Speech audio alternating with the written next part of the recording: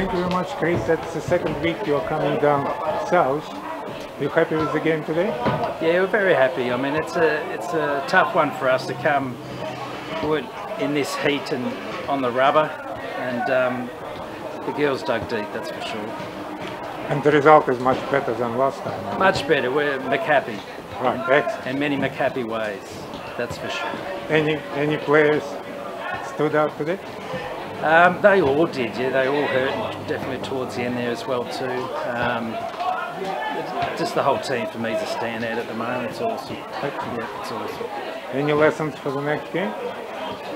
Hopefully, well, we're at home against Devonport, and we've learned some things from today, and we'll take that in on Friday as well too. There's no doubt about that. So we're looking forward to it. It'll be good. We're very McHappy, as you can tell.